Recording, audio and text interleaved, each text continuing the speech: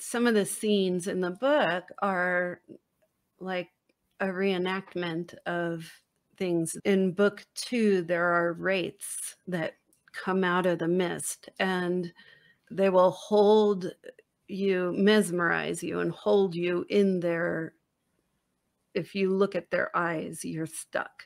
And Mm. so and then once they have you, they draw a claw down you and suck all the energy out of and they attack the fairies in this way.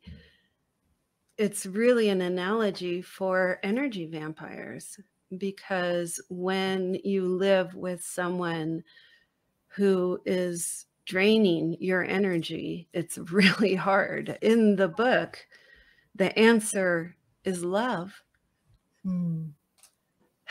And that's how the fairy, because the fairies are the emissaries of love. And so they fight this war with the wraiths by just aiming love at the wraiths, which causes the wraiths to dissolve back into mist.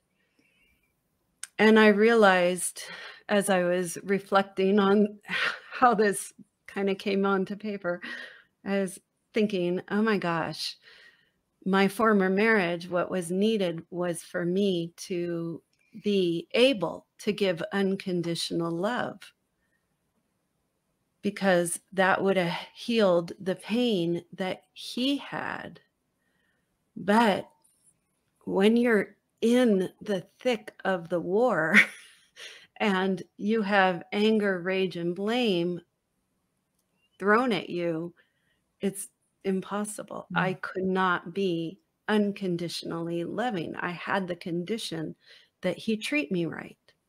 Mm. I had to remove myself from that battlefield in order to understand what was going on, in order to be able to raise my love to unconditional.